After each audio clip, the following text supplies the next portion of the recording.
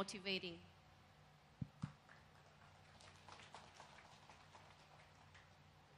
I have a question to Monica, ma'am.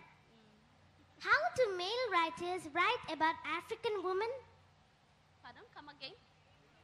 How do male writers write about African women? Oh, that's a good question. African male writers or from all over the world, specifically? Africa. Oh yeah, they talk, they do write about the strength of the African woman.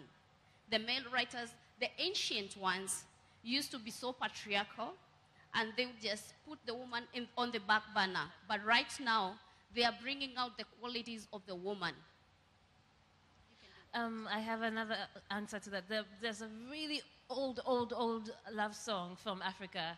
It was set in Egypt in about 2000 BC. It's called a love poem, and it's a man and a woman speaking. It was probably authored by a man.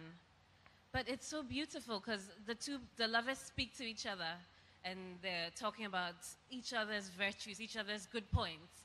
And at the end, their voices sort of come together, and you don't know where the man is and where the woman is anymore. And it's so uplifting. And this was on the African continent 2,000 years ago, before a lot of invasions took over and changed the way Africans see themselves and the way the rest of the world sees Africa. But also, right now, there was a debate, and some African writers do not know how to write about African women. It's very body. They write about the African woman's body without giving her a brain.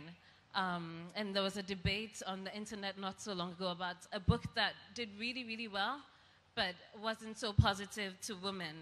And nobody was addressing that. Nobody was talking about that. So there's still work to be done. African writers need to learn how to write about women in all their complex ways, because we're not just about bodies. Yeah. I think I should also build on that because I have a slightly different view from Kenya. Because there's this man known as Ngugi wa Thiong'o. If you read his books, he talks beautifully of the African woman. So I have a slightly, just a little bit different, and I think it differs from country to country. So you cannot just largely say that the African man says this about the African woman, because some of them will portray her as someone who should stay in the back burners. But then there are some others who want to bring her to the front.